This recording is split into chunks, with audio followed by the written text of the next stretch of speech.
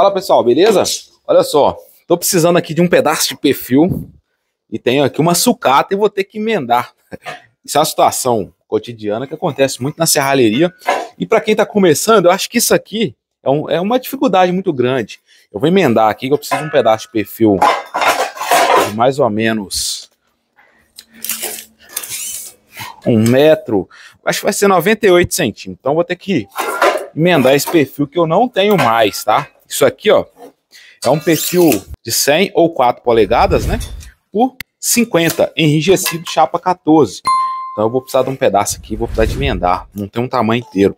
Esse é um perfil muito usado aí para quem vai trabalhar com estrutura metálica, né? Faz muita cobertura. Esse é um perfil muito comum no nosso dia a dia. E para você aí que tem algum pedaço e vai precisar de emendar, essa emenda aqui, pessoal, não é uma emenda qualquer, tá? De metalon. Se você não tiver aqui alguns cuidados, pelo fato do perfil não ser todo fechado, já acaba empenando. E é isso que eu quero mostrar aqui para vocês. Bora lá? Vamos aparar esse perfil de um lado para ficar certinho.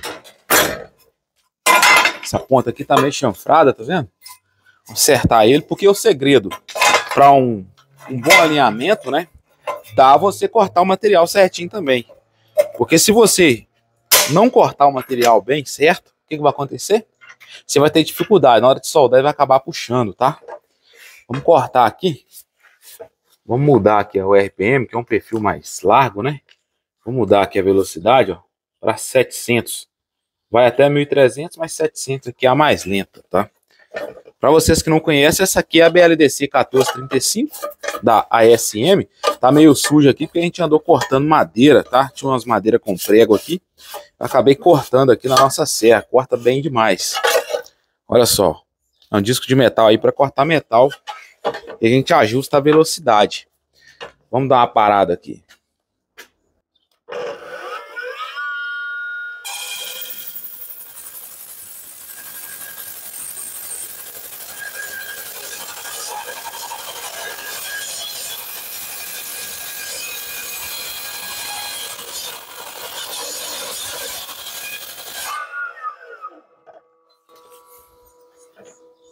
Olha só.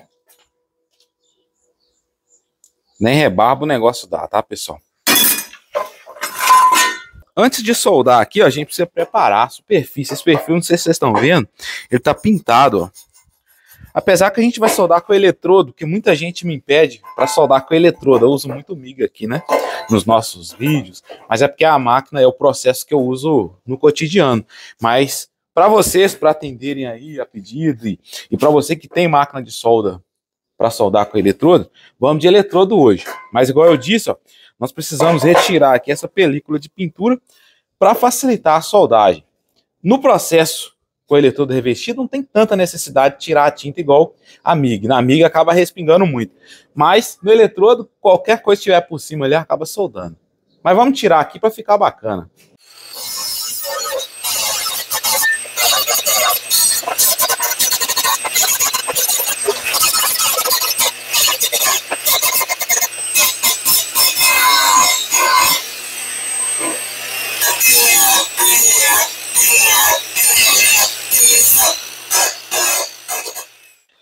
Pessoal, além dessa emenda aqui, fala para mim aqui nos comentários qual o tipo de emenda que vocês têm mais dificuldade aí. Que aí eu vou gravar um vídeo específico para te ajudar. Então comenta aqui para mim e para você que ainda não é inscrito, né, não conhece aqui o nosso trabalho, está chegando agora, inscreve aqui também no nosso canal, deixa um joinha e também ativa o sininho da notificação para você ser notificado aí quando a gente postar os próximos vídeos. Vamos soldar aqui, ó, com a máquina de solda para eletrodo. Essa aqui é a Flama 161BV da Boxer Solda.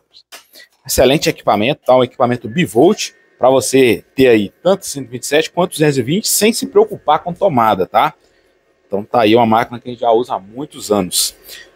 Olha só, vamos usar aqui para esse perfil o eletrodo E6013 de 2,5, já é o suficiente. Vou pegar aqui a nossa máscara, ó. Vocês que não viram, pessoal, nos últimos vídeos a gente soltou o vídeo dessa máscara aqui, a BS120, o mais novo lançamento das máscaras de solda aí da Boxer. Se vocês quiserem ver esse vídeo, cada detalhe, cada funcionalidade dessa máscara, estou deixando aqui nesse card aqui para vocês assistirem.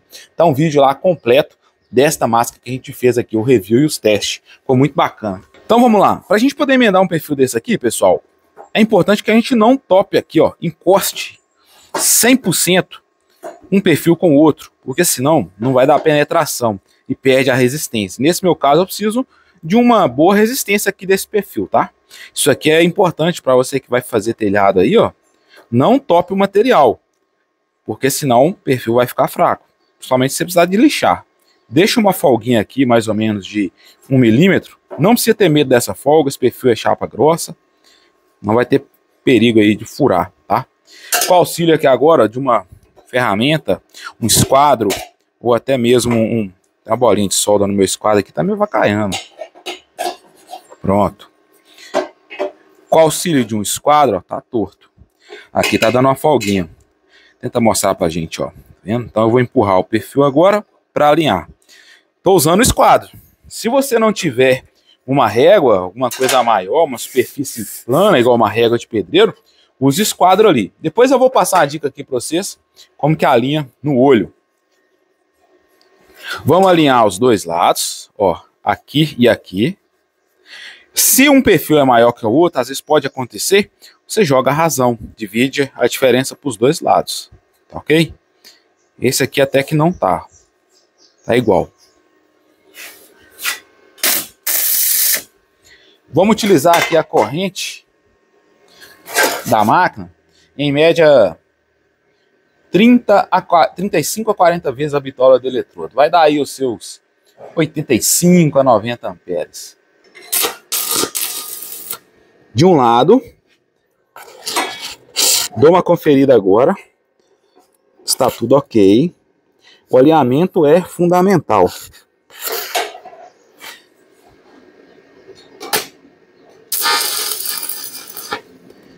Outro ponto. Confiro porque costuma puxar. E agora a gente vai fazer a mesma coisa desse outro lado. Olha só.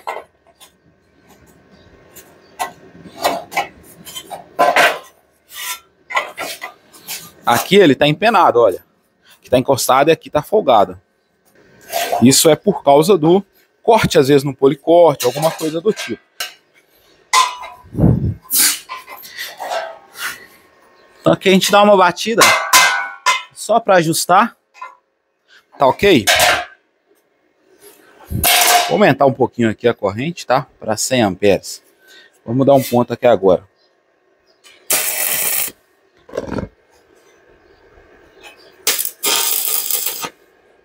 Ah, Leifson, eu ponteei, mas ficou torto, ó. Vamos ver o lado que tá torto. Aqui tá precisando de vir para cá, ó. Vou mexer.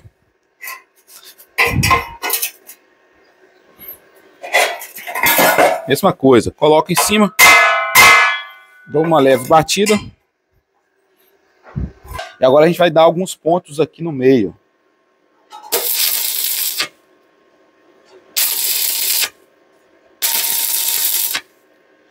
Por que que eu dou esses pontos aqui no meio? Só para vocês entenderem. Eu só tenho nas extremidades aqui. Se eu começar a soldar, ela vai começar a puxar. E essa folguinha que a gente deixou no meio aqui para penetração, o que vai acontecer? Ele vai puxar e vai entortar o nosso perfil. Aquele carinho todo que a gente teve para alinhar, ele já vai ir para água abaixo, tá? Então a gente dá esses pontos no meio, para quando a gente vir soldando, ele não puxar e ficar alinhado. Mesma coisa do lado de cá. Estou passando aqui, ó, essas dicas.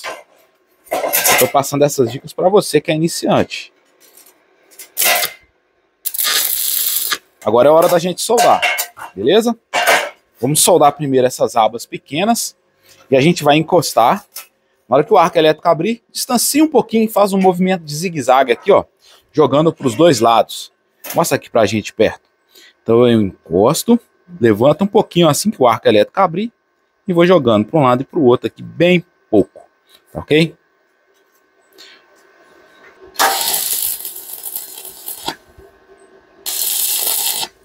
Quando chega aqui na quina do material, aí eu dou uma paradinha e dou um pontinho. Por quê? Se eu vier com um arco intenso aqui, eu vou acabar furando e cortando a quina. Vai ficar um buraco aqui na emenda.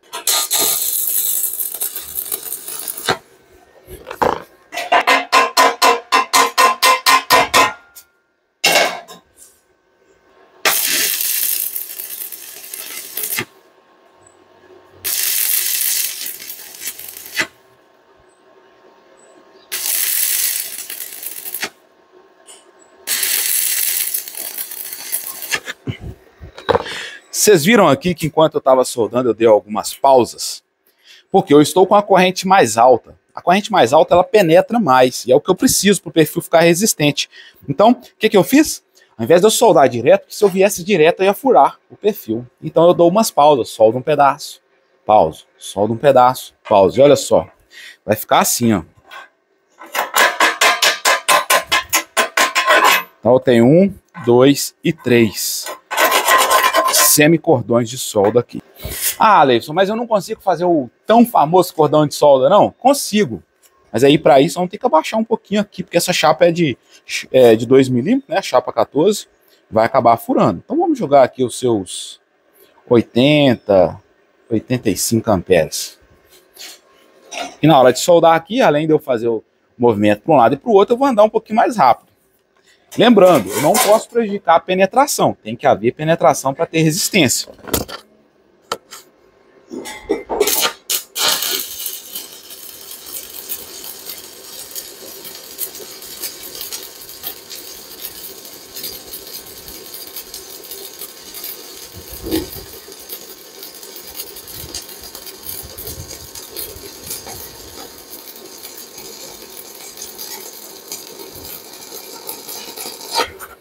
Olha isso. Então eu fiz um cordão direto.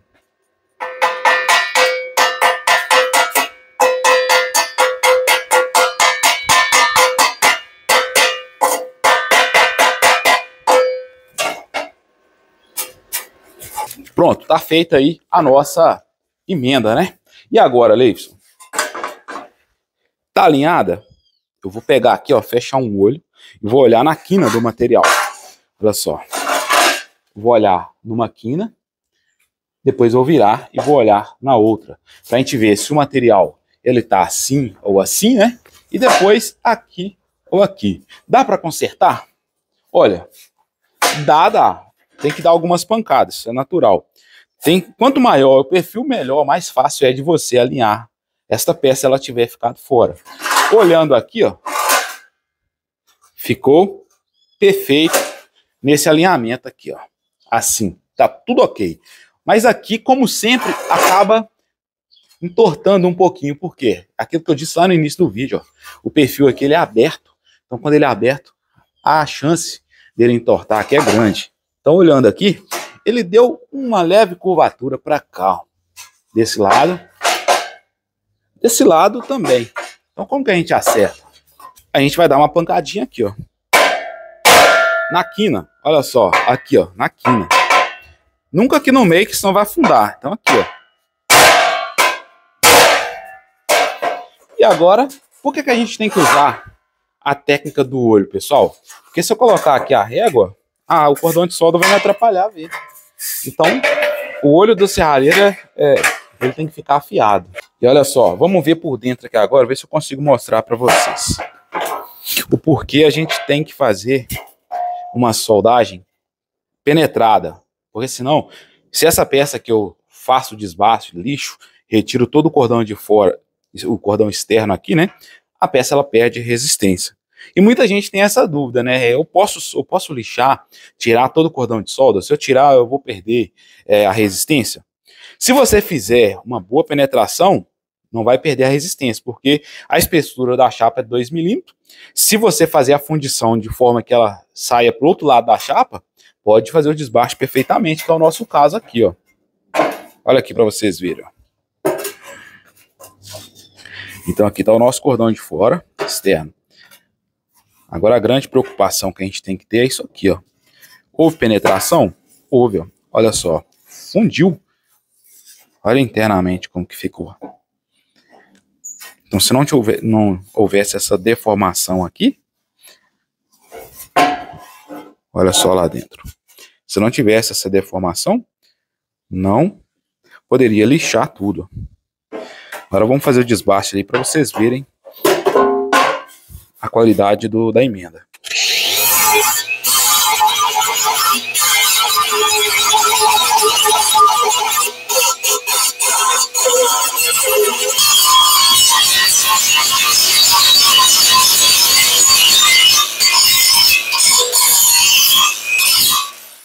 Pronto, então tá aí a nossa peça. Vamos ver se ficou bom o acabamento, se ficou alinhada. Olha só.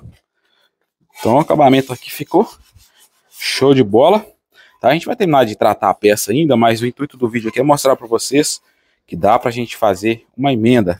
Bom, e a emenda só é perfeita se ela tiver não só bem acabada, né, no acabamento, mas também alinhada. Vamos ver aqui.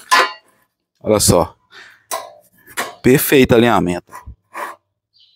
Muito bom. Então, se você gostou desse vídeo aí de alguma forma, te ajudou, abriu a sua mente, né, na emenda de materiais, compartilhe esse vídeo também com seu amigo, que estas dicas aqui seria muito útil para ele, tá bom? E se você chegou aqui até o final e ainda não deixou um like, fortalece aqui o nosso canal. Isso é muito importante para nós, para que a gente possa estar sempre trazendo esse tipo de conteúdo aqui para vocês. Fechou?